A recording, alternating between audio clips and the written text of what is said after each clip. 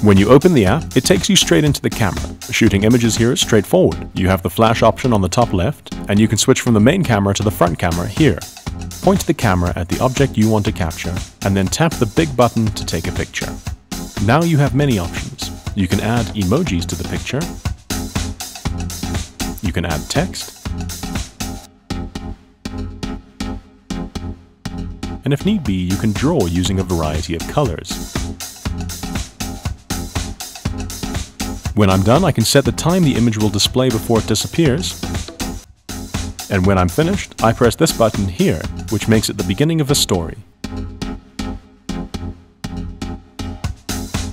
You'll see the picture appear. To add to it, go back to the camera. For video, you hold down the picture button and film. When finished, you have all the same options, but with an added mute button replacing the duration button. With each subsequent piece of media you add, your story grows, and people with your snap code can view the content for 24 hours.